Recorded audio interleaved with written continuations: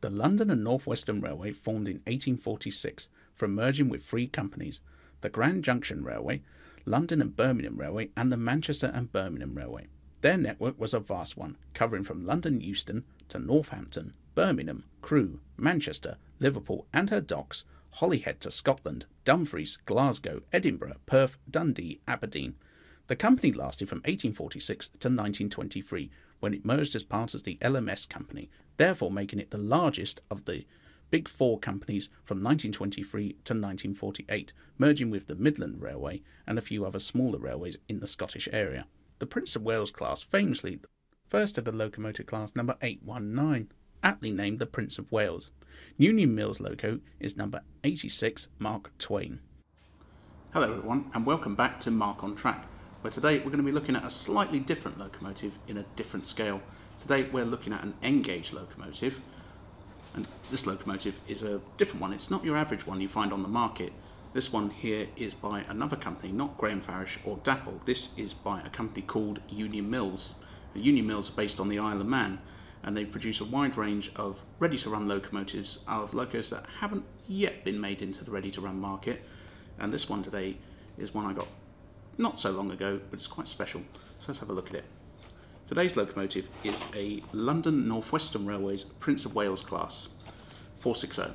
Prince of Wales class was a sort of express passenger train which ran out of Euston, done the runs to Liverpool, Holyhead, Scotland and beyond. They were quite a powerful machine to have. They were, like other locomotives, were named after various famous peoples, such as people in Parliament, poets, battleships of the Royal Navy. They were built from around 1911 to 1923. There are none survivors, as with a lot of the London North Western Railways class. There are only a few surviving examples. This particular class was cut up by around 1949. And let's have a look at it today. So first of all, I'll take it out of the very nice Union Mills box here, which comes with a little photograph of the locomotive and the product company name, Union Mills. Take out this box, tissue paper, bubble wrap,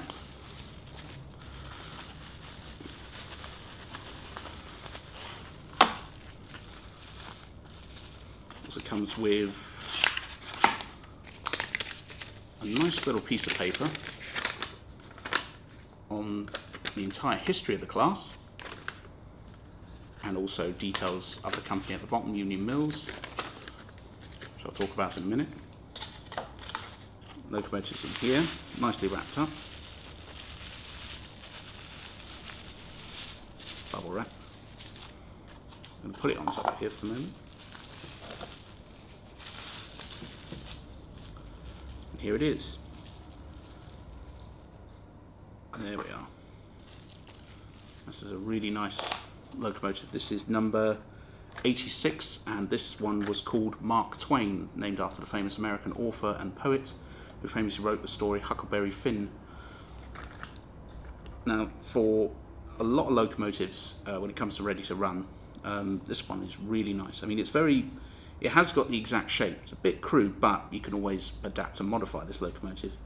But to me, this is really nice because this is in pre-grouping livery, which is the London North Western Railway's Blackberry Black, which was their sort of livery take, with a sort of red and white lining around the locomotive and the red and gold nameplates, red and gold number plates and gold nameplates along the slashes here. And this is just a really nice locomotive. They have produced several more of these in different variants. There's one in LMS Crimson, there's one in LMS Black, and funny enough there's one in British Railways Black with the early emblem, which was a bit strange because I don't think that class did survive, but it's your own layout. Rule one, run what you like. It's a really nice locomotive. You've got a very strange front underhook coupling here at the front, which you can remove. You've got a standard Rapido coupling, I believe, at the back here. The locos are tender drive. The motors in this part is a sort of can motor, and it's connected via this wire into the locomotive to pick up from the pickups on the front of the train. The front of the train is free rolling, but they are really strong pullers. I've got a few of these in the southern variety, but they can pull a lot of locomotives. They can pull a lot of wagons and a lot of coaches. They can pull up to about 16, give or take. So you've got a really strong locomotive here. They can be DCC chipped, yet that would need hard wiring. There are a few hints and tips about how to hardwire a DCC DZ chip into one of these from Digitrax. So it's worth looking into that if you do want to digitally chip this locomotive. Personally, I think they run just as smoothly on DC. So let's have a little closer look at it.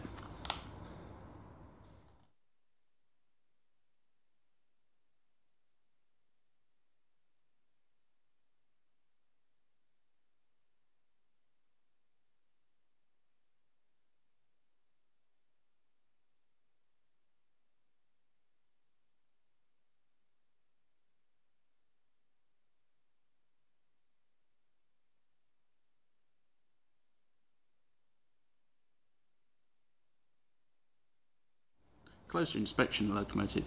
The coal load here is moulded. It is moulded. You can't move it because it's part of the. It's a same cast moulding as the tender, so you couldn't really remove it because the motor's directly underneath this. But you could add a small amount of coal dust here just to add a bit of depth. But I think it's really nice.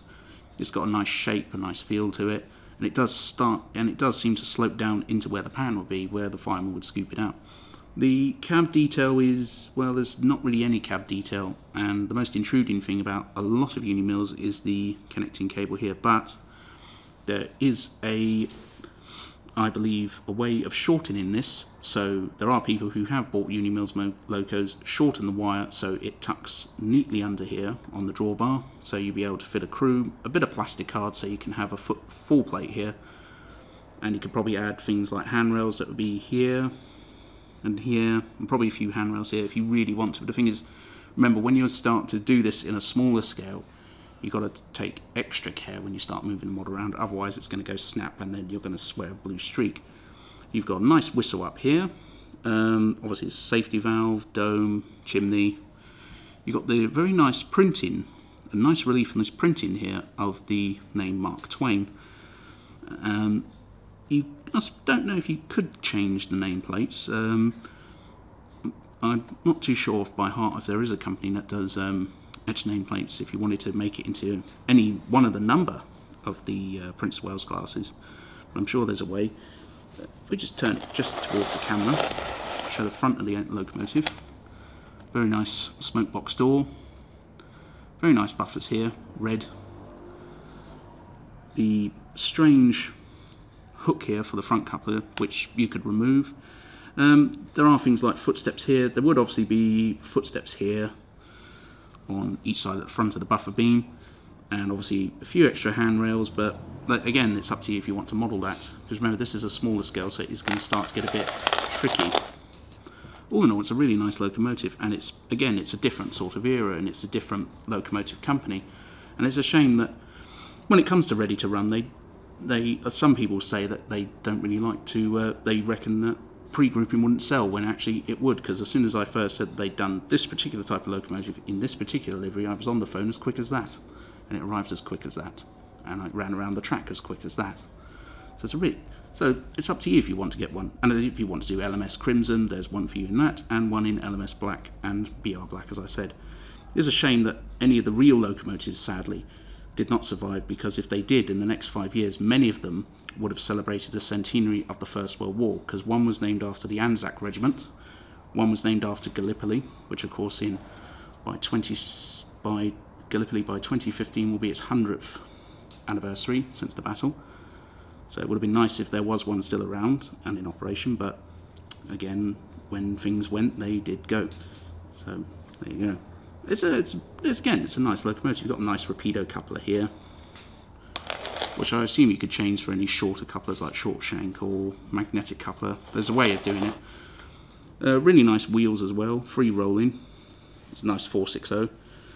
It's good to know that there are people out there that are willing to do this, to do a locomotive of a completely different type, different company, and there for you to purchase. So yes, and that's how I see it on the test track.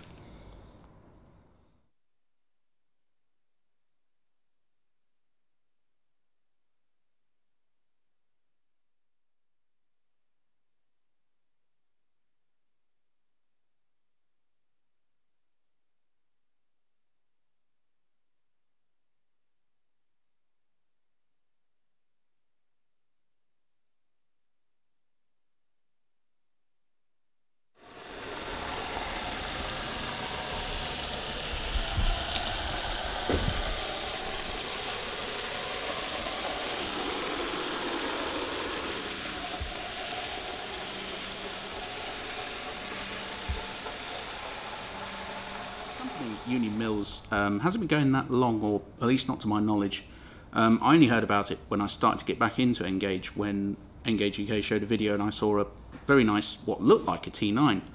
And I asked him, what company is that? And he said it was Union Mills. And I looked it up, and they did do a T9, the Greyhound. And he does quite a number of locos. I think he does about 10, and they're usually in 3 different variants, sometimes in their grouping livery, either wartime grouping livery or nationalisation with the early crest with the lion. He very rarely does them in this sort of pre-grouping livery, although he does do, I believe, this is for you, Callum of Somerset and Dorset. He does do a Somerset and Dorset 2P in SDJR blue, or unless that's a bit mistaken, but he doesn't have a website, which is a bit of a shame. The only way to contact him, he does have an email, which I'll post in a link below. He does have an email address, and you can call him up. He's very nice to speak to, although by the time this video's out it'll be Christmas, so probably after Christmas. But if you just leave your name, details, and they're not exactly too expensive to buy. They're a lot cheaper than most ready to run. I mean, this locomotive here was about £82 plus £3 posting packages, so that's really reasonable compared to what you get with today's ready to run. He does things like B12, so if you wanted to do the North Norfolk Railway, you could get a B12. He does the Super D, which is obviously the heavy freight loco from the London North Western. He does do the London North Western Cauliflower, but in LMS, so if you wanted to do an LMS version, you could.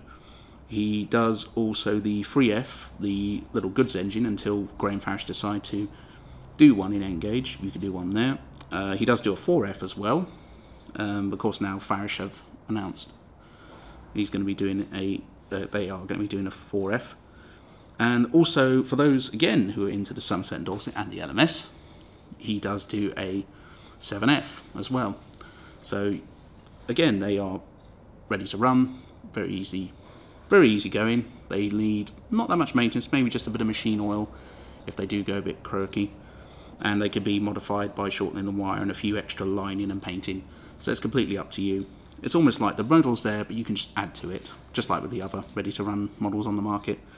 He does also do, for us Southern fans, there's not many of us, but we are growing, he does do a T9, a Drummond 700, which Hornby have now announced is going to be in 00, so good news there. And he also does an Adams goods locomotive, which is an 060, I believe, which was another sort of strange little locomotive that had in the Southwestern. It'd be nice if he does do, if he is listening, if he does do a Brighton C2, or something Brighton related, you know, it'd be in my good books there. But no, I respect what he does, and he does provide for the market, which is in need of a few more locomotives, so if the big manufacturers out there are going to take note of what people need. But that's my view on Union Mills, and I certainly hope that you enjoy. If you do decide to buy from them, great.